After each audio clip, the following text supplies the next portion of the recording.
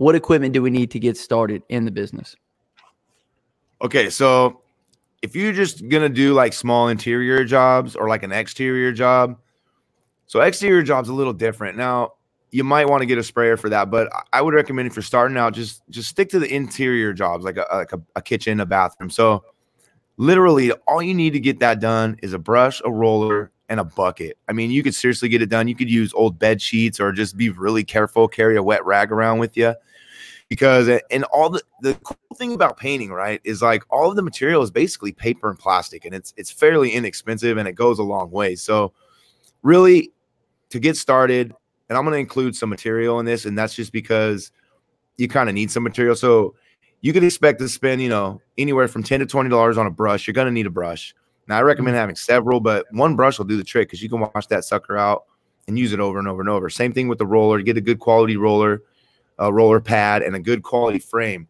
Now, those dollar store frames that I mentioned earlier, those will get the job done, but what happens is they're really flimsy, and what ends up happening is they bend, and it's hard to apply the pressure evenly and everything. So just get you a couple good quality paint rollers and brushes to start out. A bucket, any kind of bucket's going to work. And a lot of people like to use those pans, where those pans, they lay flat on the ground, and I don't recommend using those unless you like stepping in paint. Now, just get you a bucket, because a bucket, you can pick it up. You're not having to bend over. And those are the tools you need to get started. A bucket, a roller, and a brush, man. I mean, honestly, that's all you need to get started. Awesome, man. Yeah. And then to the point that we made earlier, VinViz just commented a great comment. He said, if you get an exterior job that you can't handle, you can always sub it out and get some cash flow from the job. So I think that's a great idea, man. And I think that's a great way for people to go about it. Do you think that there's a market for people just being able to find jobs and then subbing it out to other people? So unless you have a contractor's license, that's technically like illegal.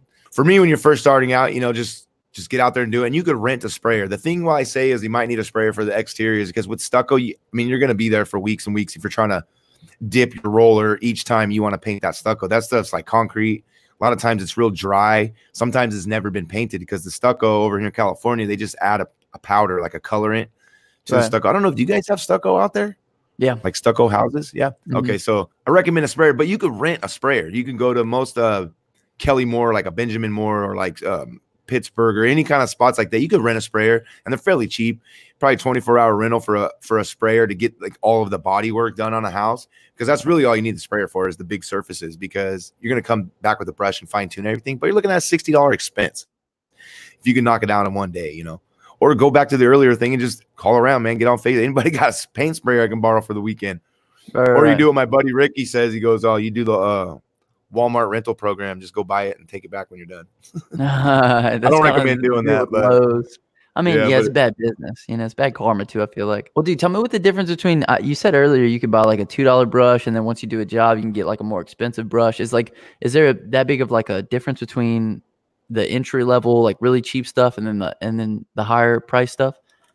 Yeah, absolutely. So if you get those cheap brushes, like I said, they'll get the job done. But what happens is the bristles will come out. So you'll have like little bristles everywhere, and they don't really hold the paint right, and it makes it hard to cut in straight lines. Now, if you get the more expensive brushes, I recommend using a Purdy brush. And, there's all kinds of different types for different surfaces that you're going to paint. But those brushes will last forever, hold a lot of paint, and the filaments are synthetic, and they're like split on the end. So they're designed. I mean, there's some design and thought put into like a quality brush, whereas the cheap brushes are just slammed together somewhere, and they're going to fall apart. You could try to wash them out, but they're not really going to last.